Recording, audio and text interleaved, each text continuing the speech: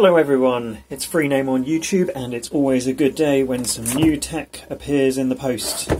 This time it is a TP-Link Aginet or Aginet EX230v AX1800 Wi-Fi dual band Wi-Fi 6 Gigabit and VoIP enabled router. So the Aginet or Aginet brand is what TP-Link sell to internet providers. So if you go out to a shop, you won't be able to buy this just off the shelf. On the box, it says the model number and the stuff I've already read you. Nothing exciting there. On the underside, it says package contents. We've got Wi-Fi 6 VoIP router, EX230v, RJ11 phone cable, RJ45 Ethernet cable, power adapter, quick installation guide, and a postal address in Hong Kong. This side says Easy Mesh, which is interesting. I'll see if I can find another Easy Mesh device and see if they will join, one that isn't a TP-Link brand device. VoIP calls, multiple MUMIMO, multiple user, multiple input, multiple output, beamforming, and then it's got a sticker on it with the UK TP-Link address, and then a model number and serial number, part number, etc. On the other end, it's got specifications. So the wireless is 1201 megabits per second on the 5 GHz and 574 megabits per second on 2.4. It's got 1 Gigabit WAN port, 3 Gigabit LAN ports, 1 USB 2 port, a telephone port, Easy Mesh compatible. Mesh protocol is 802.11k/v/r. Multiple SSID support, airtime fairness, band steering, WPA3 support with some stars, but I don't see anything that relates to the star on the side there. VPN, whatever that means, so can it be VPN server or a VPN client? We will find out. IPv6 support or compatible parental controls, we'll also test that and make sure it works. Simple installation thanks to intuitive web interface and powerful Aginet, our Aginet app. Yippee! Right, what do the stars mean? So we've got 2 stars on WPA3 encryption.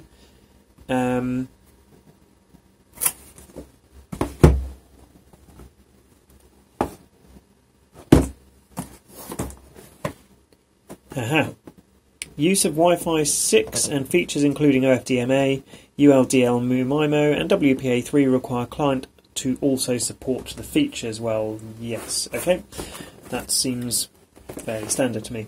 Right, let's see what is inside the box. Oh, that one's taped up, that end, for some reason. Have a look at this end.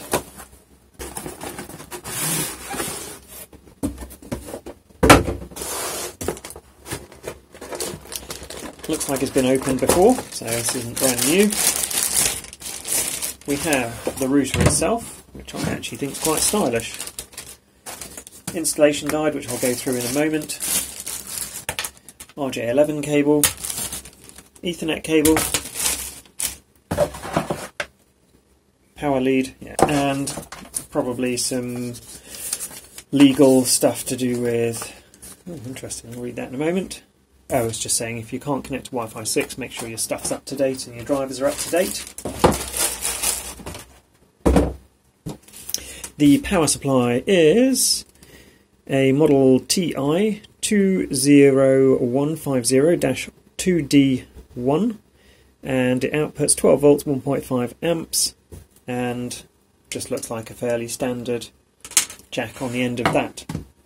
The router itself, we've got, wow, a massive bunch of status lights. So TP-Link logo top left, very nice front of the device. Try not to swamp out the camera. We've got, in fact, let me change that. That's better. Power, internet light, presumably 2.4 GHz and 5 GHz Wi-Fi light, Ethernet status light, maybe a WAN status light, LAN 1, LAN 2, LAN 3. Yes, that one must be WAN status. Whether it's doing WPS, I guess, so you've pressed WPS button, it'll probably flash on that one. USB, and then the telephone, which will be for VoIP. on the top of the device we've got a Wi-Fi button and a WPS button. Left side of the device is nothing. Right hand side of the device is also nothing.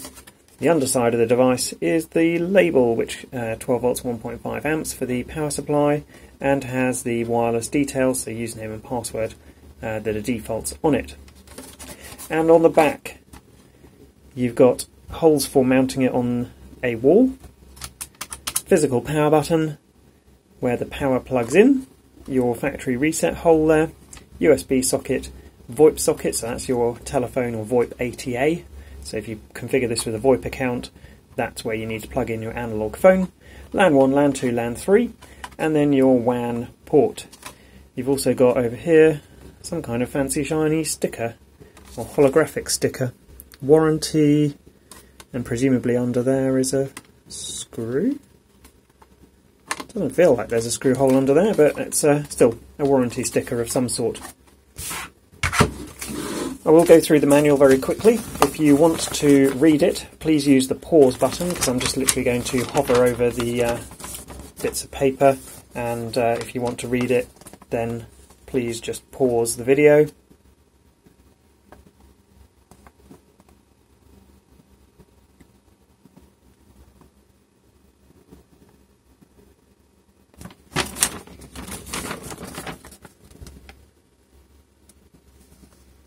So USB applications, media server, USB storage and remote access, so it doesn't look like it can do print sharing.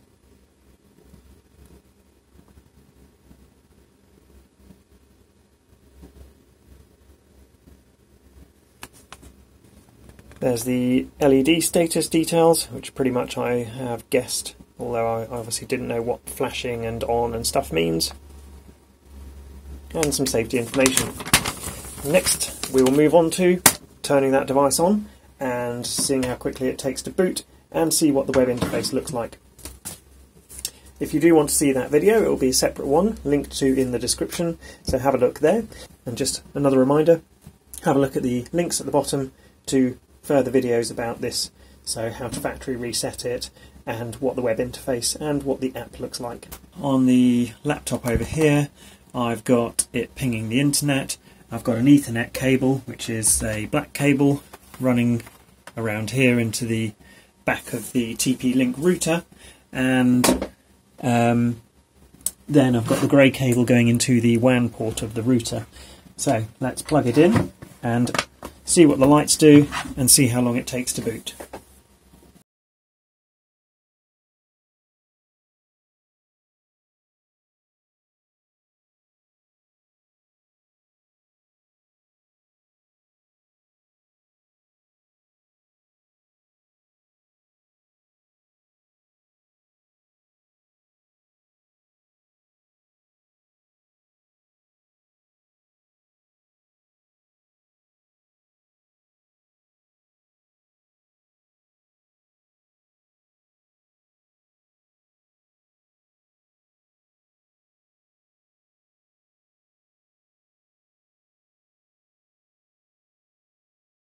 I'm not expecting that. Number 2 of the LAN lights has come on. I feel like I'm plugged into one of the edge ones, so either number 1 or number 3. We'll figure that one out in just a moment. 2 Wi-Fi lights, so the 2.4 and the 5 GHz come on.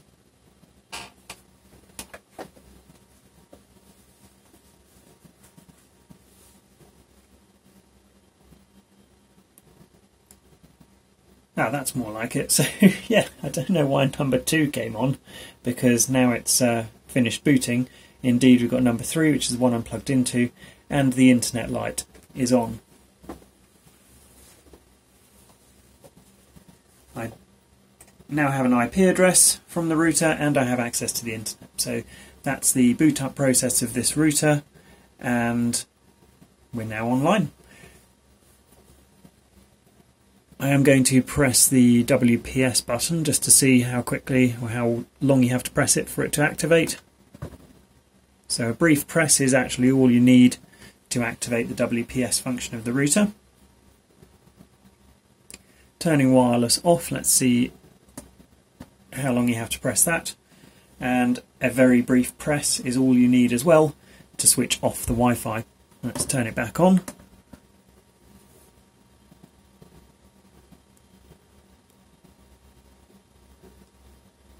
A brief press and then you have to wait a bit of time and then it seems to have turned back on. I'll now move on to filming the web interface and the app. That will be a separate video, so if you're interested in that, have a look at the links in the description of this video, and hopefully this has been helpful to you. If it has, it would be really helpful to me if you wouldn't mind subscribing to my YouTube channel. You don't need to have the video notifications switched on, but the subscriber numbers really do help. Thanks very much.